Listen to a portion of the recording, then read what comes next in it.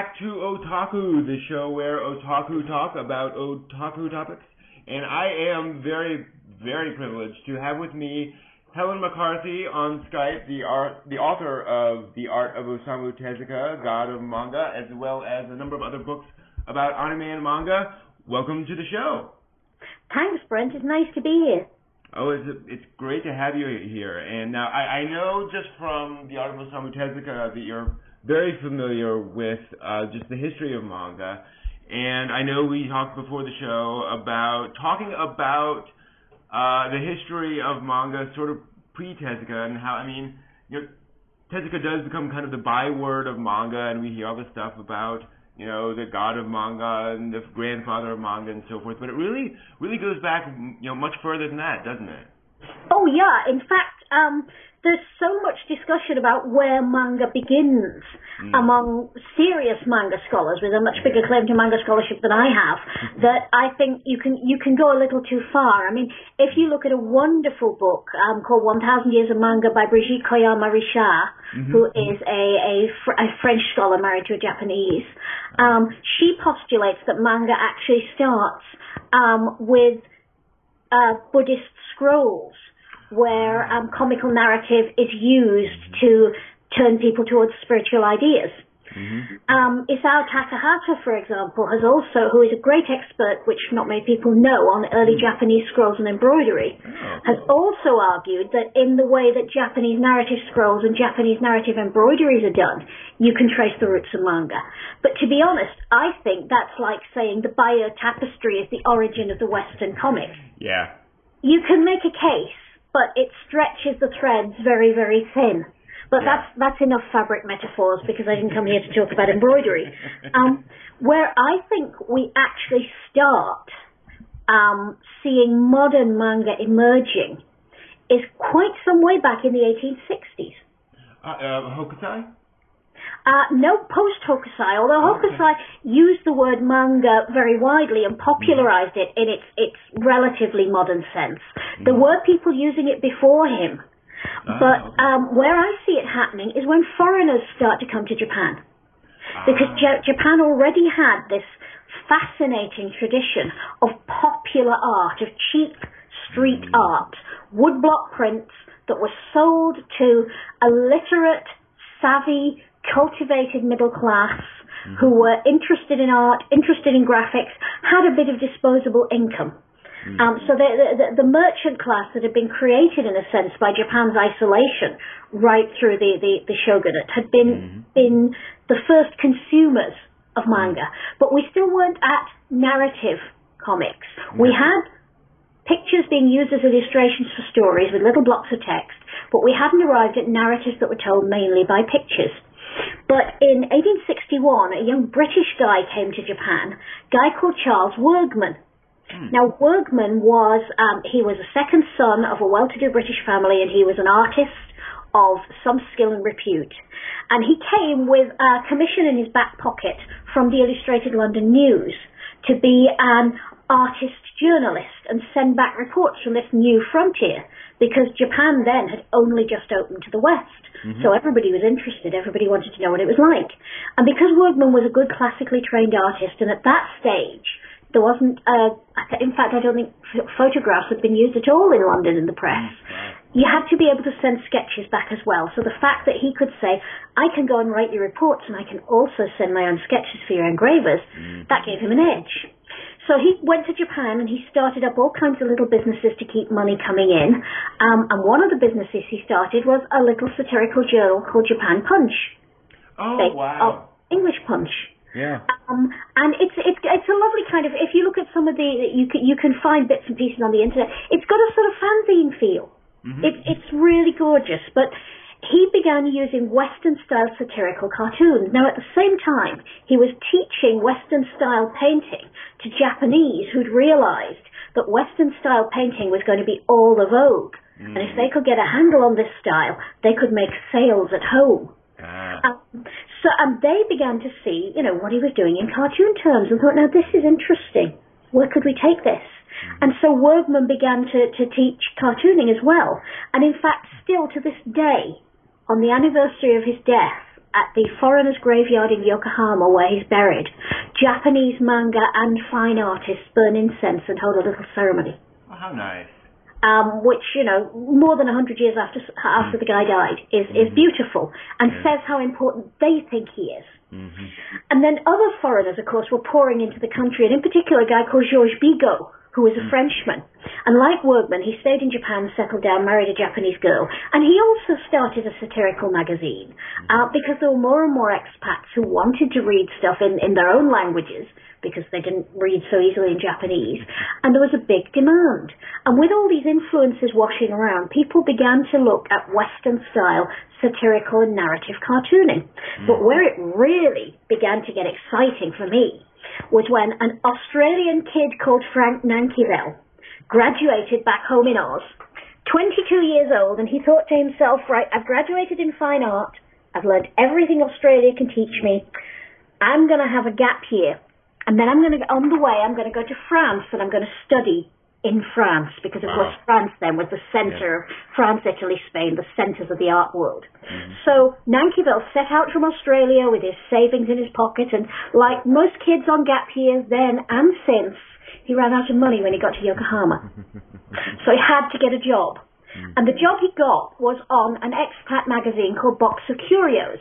And, young guy, and you know what it's like. You go and hang out in the local bars, and you meet other young guys, and you pick up the language, and you get talking. He met a young guy called Rakuten Kitazawa. That was his pseudonym. And Rakuten was, I think, 17 or 18 when he met Nankyville, and Nankyville was about 22, 23. So there'd be a certain amount of hero worship for this, sophisticated foreign guy who was that bit older. And there was a certain amount of interest in all the stuff he was bringing with him. And there was an absolute fascination with cartooning. And he began to learn as much as he could from Nankyville. And Nankyville realized that on Box of Curios, there was not a single Japanese member of staff. So as he was leaving to carry on with his journey, he said, here's this kid, he's good, he's sharp, you should take him on. And as a result, Kitazawa became the first native Japanese to work for a foreign publication in Japan.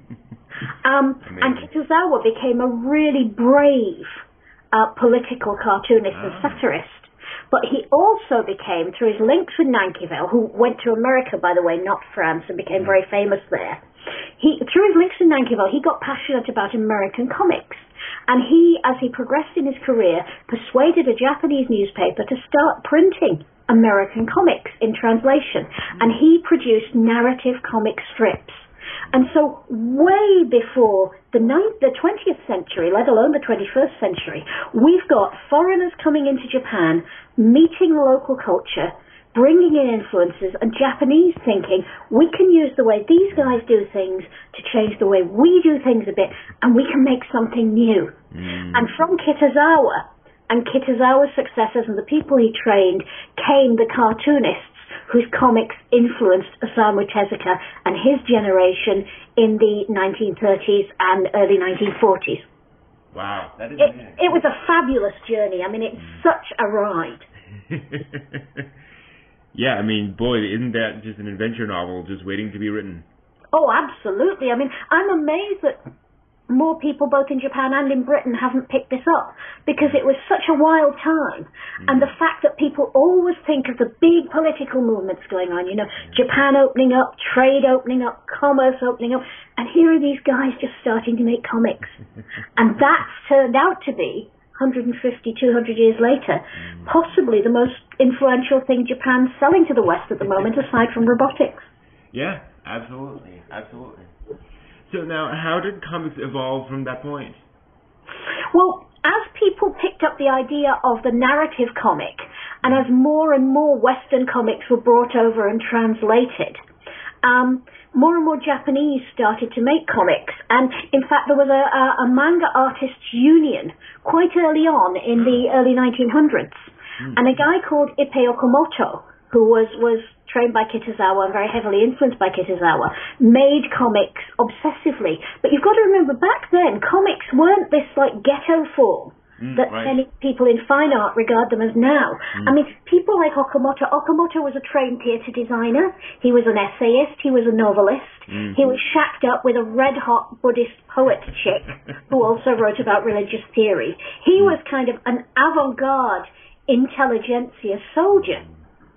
So his making comics was experimenting with a really edgy new art form at a time when people were really interested in all this new stuff piling in from the West. And he made some fabulous comics. I mean, Okamoto is an amazing, amazing artist in so many ways in his own right and had a big influence on the culture. And other people began to step into the culture as well. And bit by bit, I mean, one particular guy that I find very interesting is called Bontara Shaka. And Bontara Shaka had a truly fascinating career. He's hardly known in European languages except that almost every website says that he has a big influence on Osamu Tezuka, which he does. He was one of Tezuka's favorite manga-ka.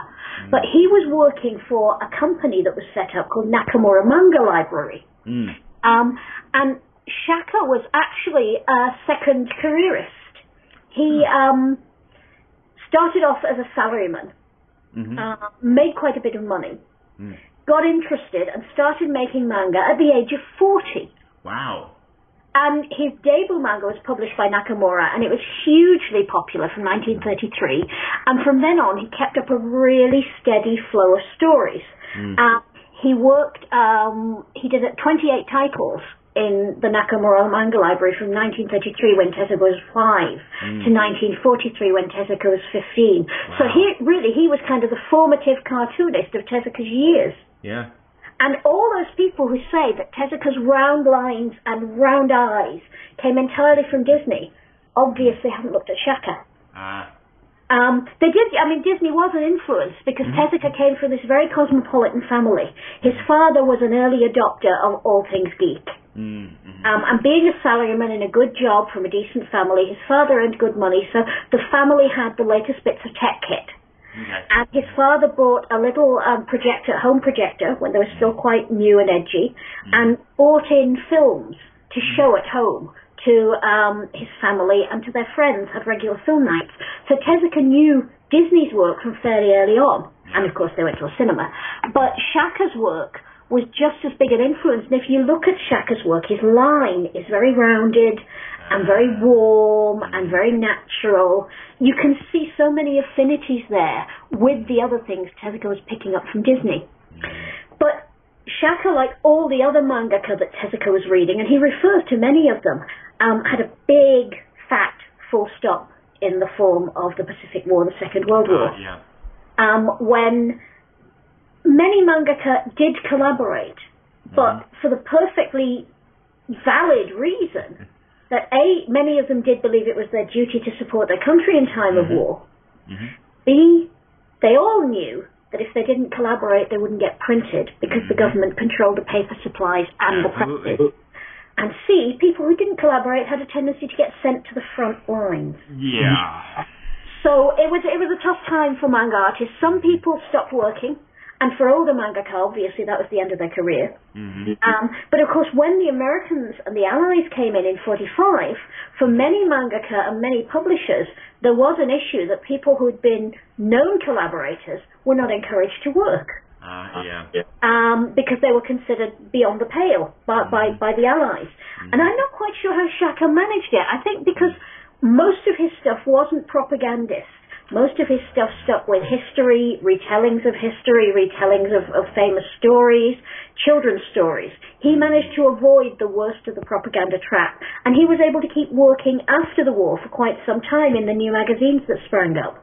And so there was this continuity, but we don't perceive it, and most of the kids who are Tezuka fans didn't perceive it because they were born in the war years or the post-war years. They'd never experienced this astonishing richness of manga from the 30s and early 40s that Tezuka and his generation had experienced. They just saw the one magazine that kept printing through the war with its crappy propaganda stories. They had no idea what great comics were. Now, how... go ahead. Sorry, you go on. I was just going to say Tezuka kind of drawing on his memories, made it his mission to bring them great comics. But because we didn't look back before the war, because historians in the West didn't look back before the war, we didn't realize at first that was what he was doing. We thought he was inventing, and what he was actually doing was forming a bridge in a tradition. That's beautiful. So now, how was manga being distributed at this point, especially in like the 30s and the 40s? Was it mostly the manga magazines, the Akahon and things like that? Individual books were quite popular, and although the Akahon were popular, the rental libraries were popular after the war.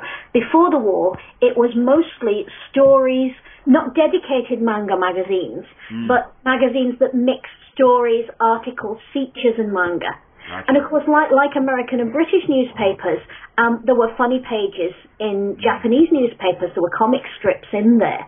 Yonkoma, the four-panel strip, is still a really strong tradition in Japan, and a lot of contemporary series, for example, K-On!, have come out of that tradition and been very powerful. Sazai-san, the great post-war, comes out of that tradition. But that means that before the the solely dedicated manga magazine started up, there was a tradition of magazines with manga, and as Nakamura proved, there was a market for individual story volumes. So the manga market was really pretty well set up. You can see the outlines of its modern form, while Tezuka was a boy. That's amazing. So, Tezuka comes in here, and it's one of the tragedies of World War II is just how much it upended so many things in Japanese culture, and it's just fascinating to look into. But so he comes in. I mean, how many of those older manga-ka were able to continue? I mean, we know there were a few. Was there a significant number? Quite a significant number were able to continue, and many of them did it by, of course, many of them originally worked under pen names. Sure. So they were able to adopt new pen names and reinvent themselves all shiny and clean after the war. A number of the editors and publishers, it's surprising how many women in Japan suddenly set up publishing businesses in the post-war years. Because their husbands weren't allowed to own businesses, having owned businesses that supported the former government, but they could work for their wives' businesses, of course. So, quite a number of that starts off. So there is quite a strong continuity there. There are a number of older mangaka still working and still providing encouragement to people like Tezuka. But because of the bombings, which were very, very extensive, because of the fire bombings, which are actually more extensive and in some ways more destructive than the nuclear bombings, because of Japan's historic lack of preservation of early paper culture. Well, most countries didn't preserve early paper culture, actually. It wasn't just Japan. Also because, of course, in wartime, every scrap that can be recycled is recycled. Yep. There just wasn't an awful lot of survival of pre-war manga. And one of the interesting things now is how scholars like Isao Shimizu, who's done a lot of astonishing work in Japanese, in early manga, are gradually rediscovering, restating this wonderful history. And it's being studied in Japan, it's being reevaluated in Japan. Young mangaka are more and more aware of it. So Japan has been reclaiming this area of history since, I suppose since the late 80s really, mid to late 80s. But a great deal of it just hasn't survived, like a great deal of early film history. And so I get terribly excited whenever I find a snippet in a Japanese newspaper that says this Keisha film or that box of old comics has been found in a yard sale somewhere, or in an old house that was being pulled down. There is still stuff to be rediscovered, and that's very exciting. Absolutely. Now, what was the international reaction, especially pre-war, to Japanese comics? Were folks aware of this going on outside of Japan? Do you know, I haven't done any serious reading at all on outside of Japan, but I honestly don't think they were. Yeah. The first paper, academic paper with a reference that I've been able to trace to manga was done in 1977. Wow. At the University of Texas. In English, that is. Mm-hmm. There are references that are fractionally earlier in Italy and France, but only fractionally. Really, we're not talking, I think, about the Western world having made any major incursions into manga until the 80s. Yeah. And obviously the language was a major barrier. Sure, yeah. You know, when you think about the immediate post-war years and the Reconstruction years, there were not that many Westerners who didn't work in politics or the military who learned Japanese. And people like Donald Ritchie, of course, and Fred Choate started a great wave of Japanese studies, and that's fantastic. But it does mean that around this very interesting period when things were, as you say, a lot of Japanese culture was, I don't think wiped out, but buried deep underground. And as it began to emerge, there were not that many foreigners studying it with you know, real interest and real depth. And so now we've got all that work to do. And luckily the Japanese are doing so much of it for us and getting so excited about it. It's a really exciting period to be a student of Japanese popular culture. Yeah.